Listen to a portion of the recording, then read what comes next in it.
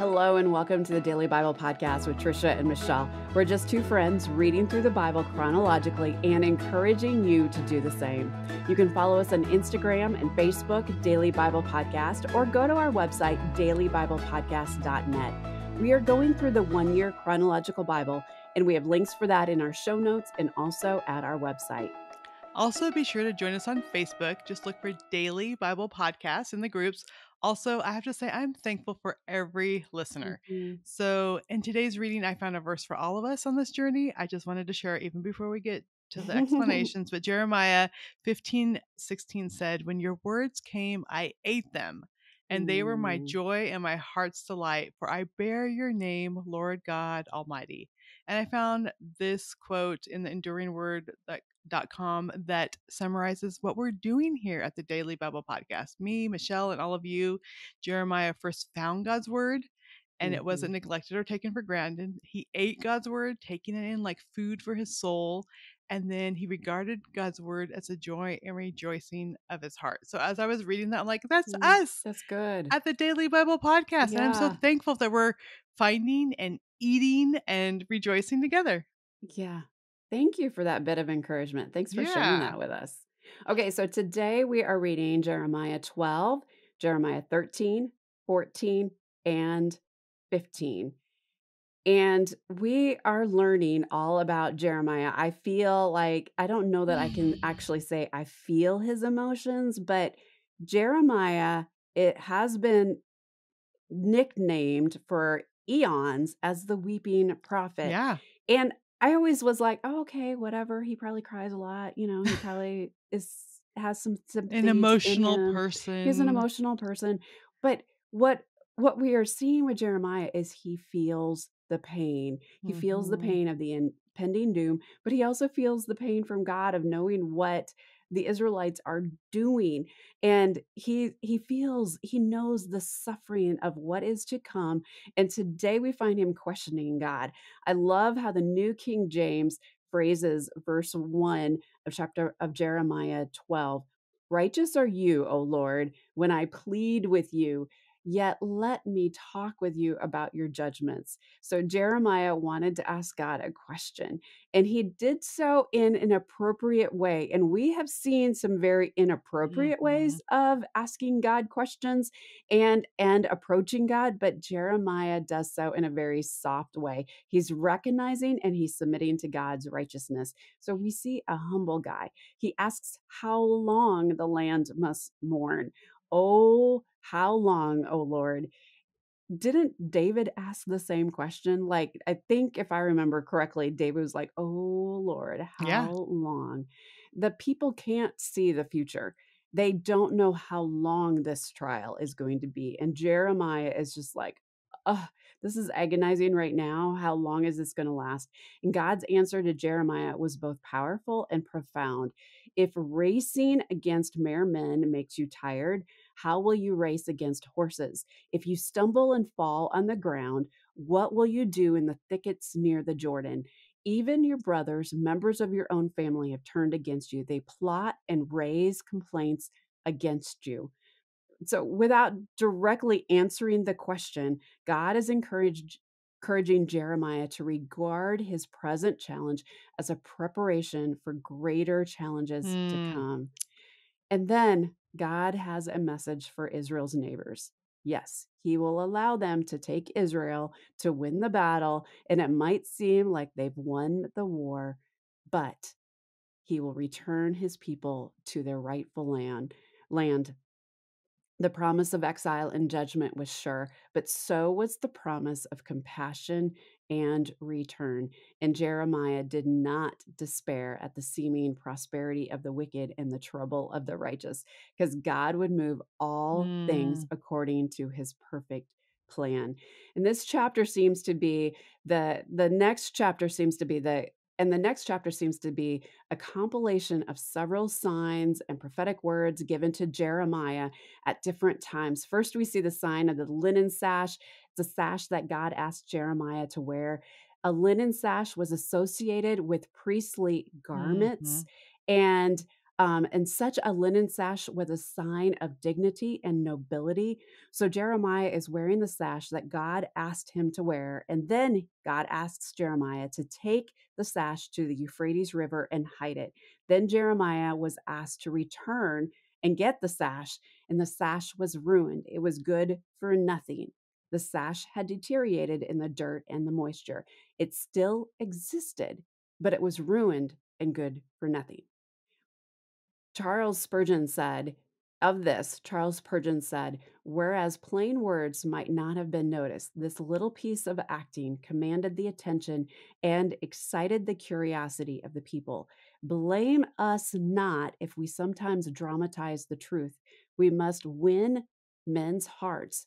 And to do so, we dare even run the risk of being theatrical. And we saw that. We saw that Yeah. here. And then there was the bottles filled with wine. And there is this proverbial phrase that made sense to the Israelites back then. Even everything will fulfill its purpose. And so a bottle, even though it's a clay jar, was not probably not a glass bottle, was meant to contain wine.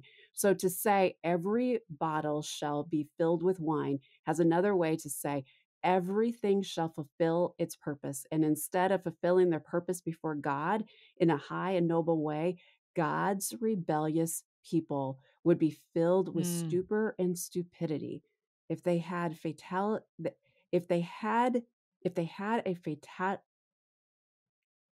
if they had a fatal confidence in their destiny as the people of God, the Lord would break it. Jeremiah is saying to stop being proud and listen to God's warnings. Listen because the Lord will act and he will scatter you. He will expose your shame and sorrow awaits. Jeremiah. Jeremiah has to like do the sash and put on the sash and bury the sash and just wonder if like this crowd was just like following him and watching all these things. Were they mocking him? Were they And truly rolling their eyes. listening? Yeah, I don't know. Poor guy. Jeremiah 14 describes a severe drought in Judah, and it symbolizes the spiritual drought in the land due to the people's unfaithfulness, and it has caused devastation. Crops fail and animals suffer, and the people of Judah mourn and pray for relief. But the Lord tells Jeremiah not to pray for them because he will not listen. He said their sins have led to this calamity. So the false prophets provide the people with hope. They said there'll be peace and there'll be no famine. But God denounces these false promises. He's like, they don't even listen to me. They're whatever they're saying, they're not getting it from me. So Jeremiah pleads for mercy, and God reaffirms his judgment and the coming of an invasion of a hostile nation. And then in chapter 15, God asserts his judgment, declaring even the intercession of righteous people like Moses and Samuel would not prevent the punishment. The people will face the sword, starvation, Mm. captivity. And so Jeremiah laments his faith, expressing sorrow for his birth since he must deliver such a hard message. God reassures Jeremiah, telling them that if he returns, God will restore him. And Jeremiah 15:19 says, therefore, this is what the Lord says: if you repent, I will restore you that you may serve me. If you utter worthy, not worthless words, you will be my spokesperson. Let this people return to you, but let me say that again. If you utter worthy, not worthless words, you will be my spokesperson. Let this people turn to you, but you must not turn to them. So even the Lord was saying you need to repent from all this not wanting to deliver these messages. So even Jeremiah, the Lord's like, turn to me, be my spokesperson. He promises to make Jeremiah a fortified wall, and though the people fight against him, they will not prevail. These stubborn, stiff necked people, God is giving them so many chances. Yeah. So many chances. I can't even keep count. Like, we should have started tallying from the very beginning of the prophets. I mean, again, God says, if you repent, I Mhm. will restore you. Yeah. Like, if you repent, I will restore you. Like, even now, if you repent. And he gave them so many chances and they didn't listen. Mm-mm. And yeah, to be his prophet, To be his prophet sharing this had to have been so hard when Yeah. no one was listening to him. Well, there might have been a few, but because we know there's a remnant, but no one was listening to him Mhm. on the bigger scale. It's rough. It is rough.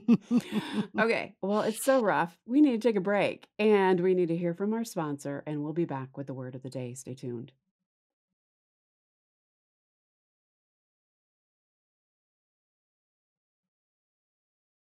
Okay, so the word of the day is destined. And destined is to decree beforehand, predetermine, to designate, assign, or dedicate in advance, to direct, devise, or set apart for a specific purpose or place. So think about destined as we think about, like, I don't know, the entire Old Testament, but specifically what we've been reading through the Mhm. last week or so. So when God talks about Judah's inevitable doom, he says in Jeremiah 15:2, "These who are destined for death to death, those who are destined for war to war, those who are destined for famine to famine, those who are destined for captivity to captivity."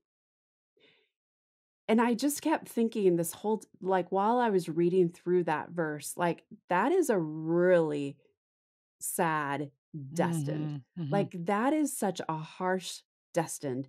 But my mind also went back to the Davidic promise Mhm. and how God gave David such an incredible promise. And I think our word of the day wasn't it dynasty or destiny or Yeah. something Yeah. back then? And there was such hope that was gonna come out of David's line, such incredible hope, and it's not that the hope is gone, because God keeps painting this small little picture, the small little ray of hope as he paints these harsh Mhm. harsh tones in here, but destined. Like, just think about the Israelites, they were destined to death, to war, to famine, to captivity because they kept ignoring God, kept ignoring God. But as I thought about the Davidic promise, my mind also went to the New Testament and just realizing that because of Christ, because of the blood of Christ, we can be destined Mm. to heaven and spend eternity with God. Those who turn from their wicked ways, and just like we talked about before the break, God gave them so many chances to repent. Just repent now, and I will restore you. Well, Christ is saying, just turn from your ways, confess your sins, believe in me Mhm. as Lord and Savior of your life, and you are destined to be mine forever. Like, there can be the really sad destined that we saw today, or there could be the beautiful, bright destined that we know and we have the hope because there's still hope. God's, like I said before, God is still painting this little string of hope, Mhm. and there's still this weaving of this beautiful yarn in there, but destined today was kind of harsh, but there is hope. There is hope. There always is hope. Yeah, and I love that, talk about the destined, like, it's really just that decision, like, the Mhm. decision to turn to God. And we've seen wicked kings turn to God, and God's like, "I will rescue you." Like, it's just that moment decision, and sometimes there's that battle raging where we don't wanna submit to God, we don't wanna turn over to him. But when we make that decision, everything Mhm. changes. Our destiny, our dynasty, everything changes. And there's so much heaviness in today's reading. And Jeremiah is so discouraged. And we all face spiritual drought in times. It talks about that drought. They were, the false prophets were like, oh, there'll be no drought. Well, there is a drought, and there's a spiritual drought, and there's times of dryness. And I think each of us have those times when our spiritual wells have run dry. There's just the hard stuff of life, but our destiny is not sealed. Like, we can turn to our God who is the living waters. We can ask him to quench our thirst, to seek him. Jesus says, I am the living water. Anyone who is thirsty, come to me. And Jeremiah's laments are not just the cries of the prophet, but they're the cries of every heart that Mhm. yearns to understand God's ways. So when we feel Mhm. confused or misunderstood in your walk with God, he felt confused. He's like speaking and no one is paying attention. Know this, that our destiny is not determined by our doubts, but our determination to trust God. Yeah. So our destiny is not determined by our doubts, but our determination to trust God, even when the path seems unclear. So Jeremiah was prophesying all these things, but still it's like, when is this going to happen? So when we feel spiritual drought, what do? We need to turn to God's word. We're drinking from living water. God's word is that living water. And that's what we're doing every day as we sit down. We need to allow God to reshape us when we feel ruined and be there and help us on our paths. So we can, like, and we were just talking about that moment decision to do things our way or to let God guide us. And when we obey in obedience, we discovered truly, like you were saying, Michelle, what we were destined for. As we seek and follow God, he can turn ordinary days into this extraordinary destiny. And it just takes those moments when we're like, I am tired, I am weary, I need you. Like, I need your spiritual water, I need to follow you. And at any time, I mean, that's why they kept sending, God's kept sending prophets, because at any time they could have turned and they could have Mhm. repented. And we may not see now how our lives will change or how our destiny would change. We think, okay, I see a little change in me, but we have no idea. And it makes me think of, caring for my grandma who's 93. She's bedridden, but she has an extraordinary destiny. Her love for God has passed on. My mom and myself and my brother and other family members, like my kids. It's like the love that she has for God has passed on. It's just those little daily decisions where she turned to God. She has this wonderful destiny. She Mhm. watched cowboy movies and she sings to Jesus. That's all she does right now. And she still has this wonderful destiny because she believes in Jesus. And I think we just have to make that decision and realize, like, I am heading the wrong way. Jesus, I need you. I need your living water. And then everything changes. Mhm. Well, and remember, part of the definition of destined is set apart for a specific purpose or place. Hmm. And and just think about grandma and how she has been set apart for who she is and the Mm-hmm. influence she has in your life, and how you have been set apart for the influence in her life now and Yeah. taking care of her in these hard days, Mm-hmm. because it's not easy. And so you were destined for this. You are destined for other things. You've been destined for other things, but you're destined for this particular purpose, and showing Christ's love to her during this time. And it's a very beautiful thing.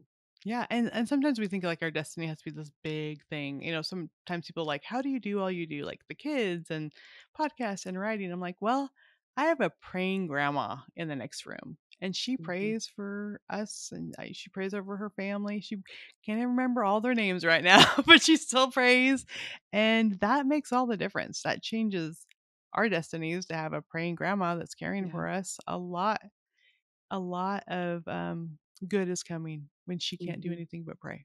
Mhm. She's praying. That's important. Hmm. Well, speaking of prayer, would you pray for us today? Yeah, dear Heavenly Father, this descent is a hard word if we are turned against you, if our hearts are turned against you, Lord, because then you say we are destined for destruction, destined to be separated from you, destined to be in a drought. We are destined for so much when we don't have you. But Lord, when we just say, I need you, I need your living water, I need to follow you, I love you, then it just opens up and we are destined for good. And I thank you, Lord, that just that decision can change everything in our lives. And I thank you that when we seek you, whether we are seeking you in our actions and words or just seeking you by praying wherever we are, that you can bring good into our lives. I thank you for your son that gave us that eternal destiny and the eternal dynasty when we turn to him. And we just thank you for that. In your name we pray. Amen. Amen. Well, we are sending you off with some daily encouragement to get into the Word and be the hands and feet of Jesus. Again, if you don't have the 1 year chronological Bible that we are using, we have links to that Bible in our show notes. You can even find it in the Kindle format. Also, in the show notes is a monthly and yearly schedule of the Bible reading plan that we are following. Tomorrow, we are reading Jeremiah 16, 17, 18, and then jumping to Jeremiah 35. And I want to take a second here to thank the team at Life Audio. You wouldn't be listening to Daily Bible Podcast with Trisha and Michelle without their partnership and without their help. Without their help. Go to lifeaudio.com. You're going to find other great Christian podcasts that are going to encourage you in your walk with God today. And we will see you here tomorrow. Bye-bye.